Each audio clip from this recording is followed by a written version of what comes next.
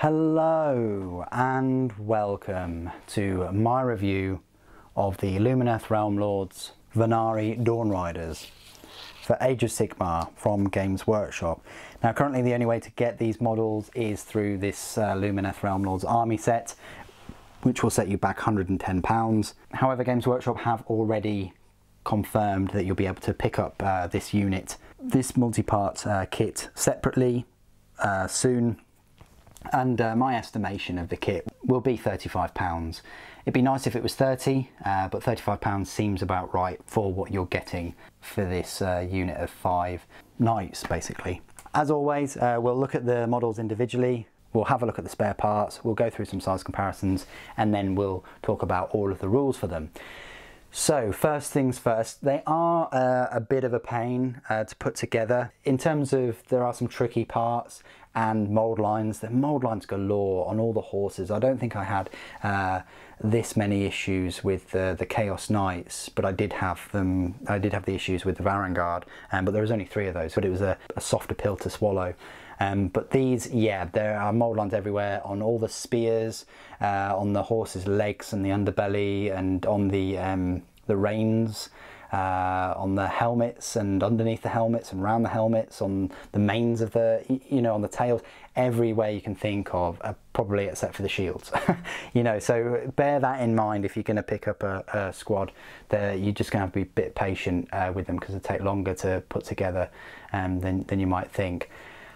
Also, it suffers from the removal of the cool model syndrome, in that if you want to pick, I say, the cooler looking Steed Master, then you're going to have to forego the only Dawnrider that has his spear aimed at the enemy. If you want this Steed Master with his sword outstretched, his arm outstretched, it's not just a simple case of getting that arm with the sword outstretched and plonking it on this model. It has to go on this one. It's a completely different model, the way they've done that. I thought it would just be, different body and different arm, but on the same horse. It's not. So you have to bear that in mind. So you have to forgo a cool looking Steed Master with this one, who's just got his sword sort of, outstretched rather than pointing, if you want the thrusting Dawnrider, which I think is really cool, and I'd rather go for this thrusting one, because I couldn't swallow another one of these that just have their spears upright in quite a useless position, I guess. But anyway, that's probably because I like my knights with the spears down, or the lances down, about to skewer an enemy or whatever, much like this amazing Chaos Knight. Just looks so cool. Anyway, moving forward, you can have this banner bearer as well, and again you do forgo one of the Dawnriders with a lance, if you choose this one. And this one is a bit of an odd one, because he's on a bit of a wonk, and that's just the way he is. He's sort of traveling sort of that way rather than kind of upright, which, yeah, does look a bit strange. But the rest of them are quite cool. I like the ones with the legs going forward. That's amazing. And this one has a real sort of sense of speed, because basically nearly all of its legs are off the ground. It's only got one hoof on the ground there. Speaking of which, let's just jump in with the detail then. So yeah, a fair amount of detail. I really enjoyed gluing the horses together. They are lovely looking horses. If you are into horses at all, it's worth getting them, because they are beautiful steeds. And the little Vanari Dawnriders themselves on top of them go on really well. They fit well. Everything, the aesthetics run through with the scales on the shields, and the big manes that they've got with the little tassels and the cloaks. They give a sense of real movement and speed, these ones. Like I say, this is like the banner bearer, bit of an odd one, with sort of moving that way. Not much you can really do about that.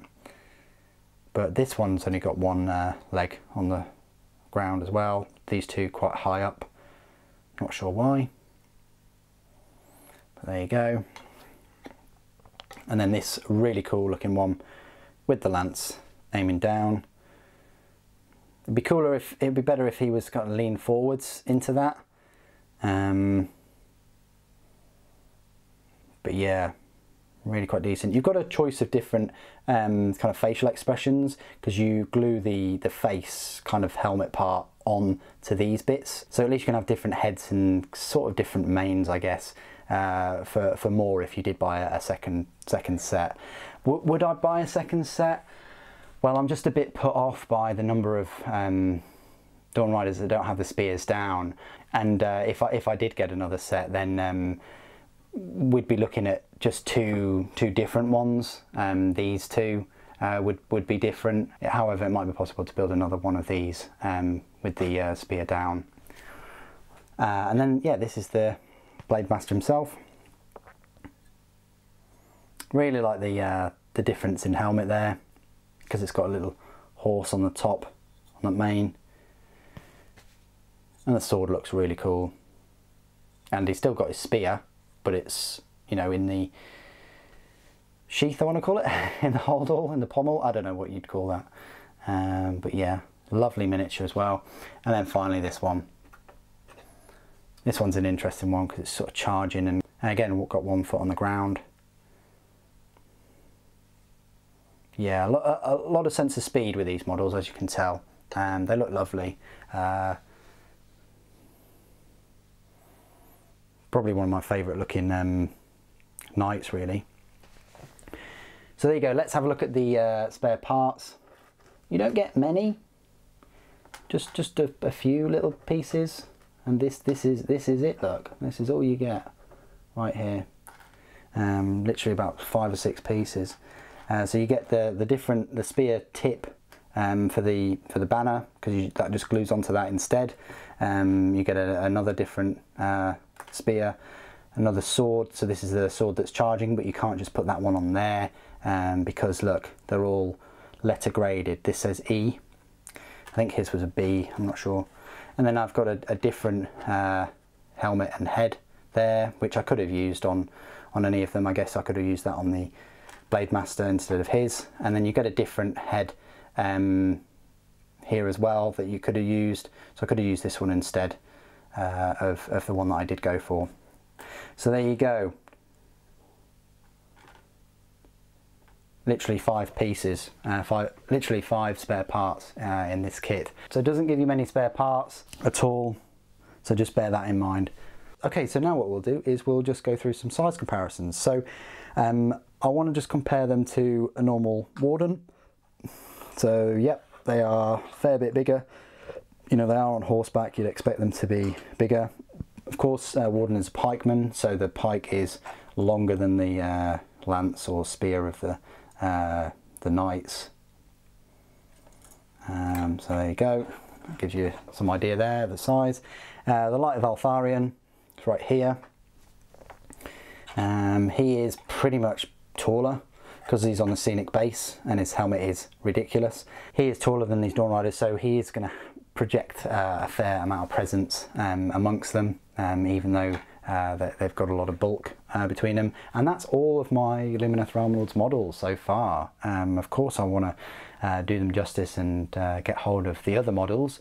I'm really looking forward to of Eleanor and those Stone Kings and the and the Stone Mages and all the and Teclis, of course. So as I unbox and review them, you'll see these models comparing to those sizes. But that's it for the Realm-Lords size comparisons. Just give you a comparison with some other knights. So let's just compare Chaos Knight with the Dawnrider, and let's move the camera down a bit. So yeah, this is probably a good size comparison right here. So there you go. The Chaos Knight is on a much bigger sort of oval base. It is a bit taller, I want to say, just a little bit. They are similar kind of height on their steeds, but the Chaos one is just adorned in so much more armour. You know, and so much, well, it's heavier, obviously, bulkier.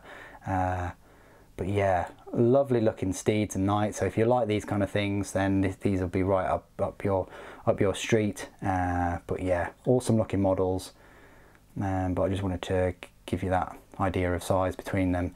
And then next to a Vanguard, which is a massive steed horse. Look at the size of that bad boy.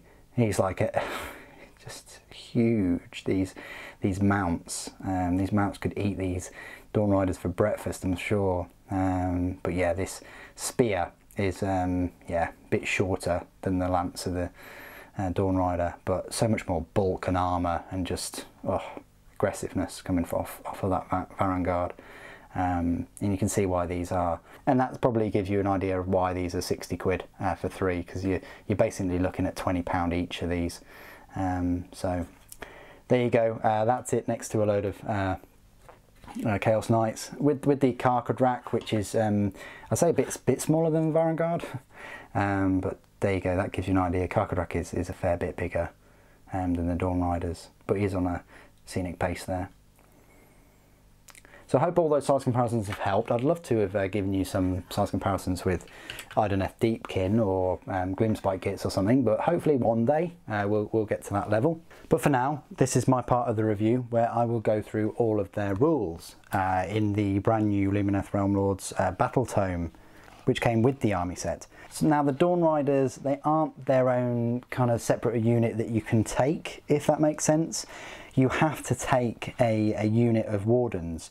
It specifically says for each Vanari or Roland Wardens unit included in your army, you can take one Vanari or Roland Sentinels unit or one Vanari Dawnriders unit as a battle line unit. So they only become a battle line role if you have those Wardens. And if you're able to get them, then their points cost is 130 for the 5, and you can have a maximum unit size of 20. God, can you imagine 20 of these hurtling along the battlefield?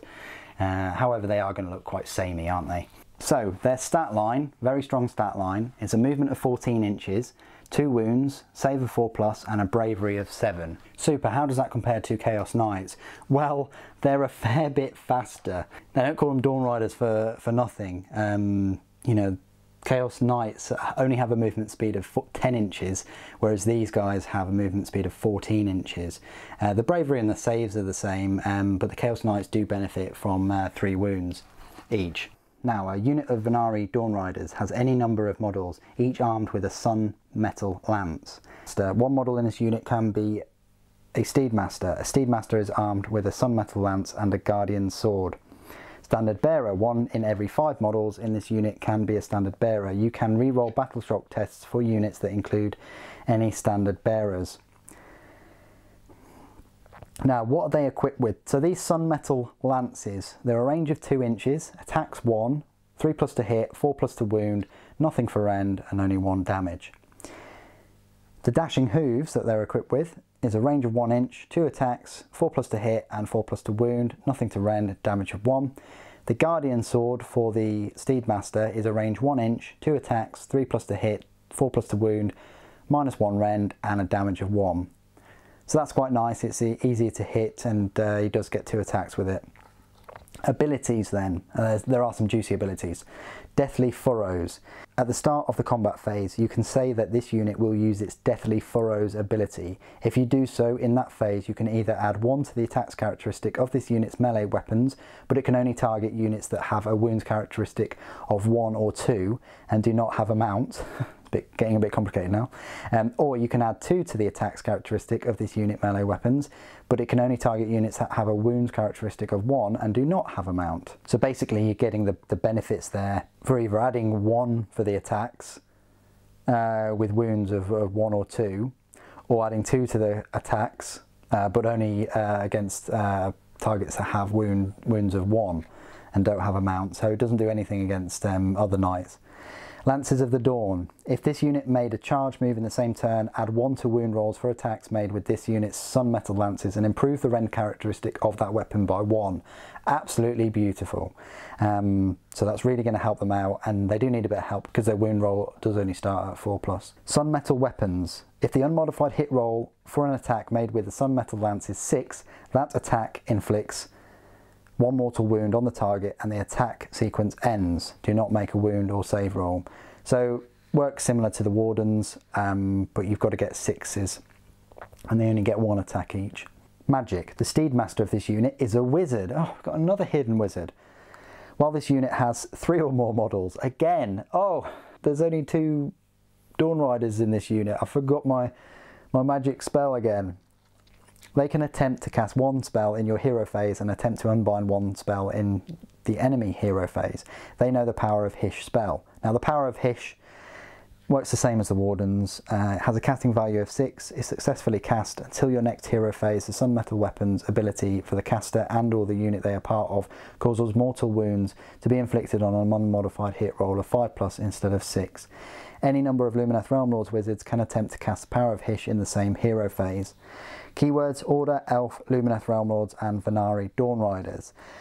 So there you go. Their weapons are all right. You know, you get 6s and you're getting your mortal wounds. Where they really come into their own is the Deathly Furrows ability and the Lances of the Dawn, but they have to make that charge move to get the Lances of the Dawn. It would have been nice if they had some kind of extra ability like Blinding Light, or I don't know. I just feel like they should have something akin to the scene in Lord of the Rings and the Two Towers when the Riders of Rohan charge down Helm's Deep and Gandalf blinds the Uruk-hai. I think that would be really cool. You know, the Games Workshop missed an opportunity there, I think, to have this wizard, this Steedmaster wizard, have like I say Blinding Light, some kind of extra ability that reduces the damage or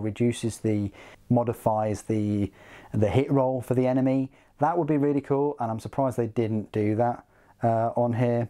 But I hope they do something similar to that in the future. But it was a great opportunity to put a little rule like that in. Dawnriders, you know, blinding the enemy as they charge, that would modify or affect the enemy's hit roll. Anyway, that would be the only thing I'd add to this unit to make them a bit more punchier and worthwhile. What do you guys think of the models and the rules? Please do put it in the comments below. It'd be great to hear your thoughts about them. Thank you ever so much for joining me today. Thank you for watching. Techless protects.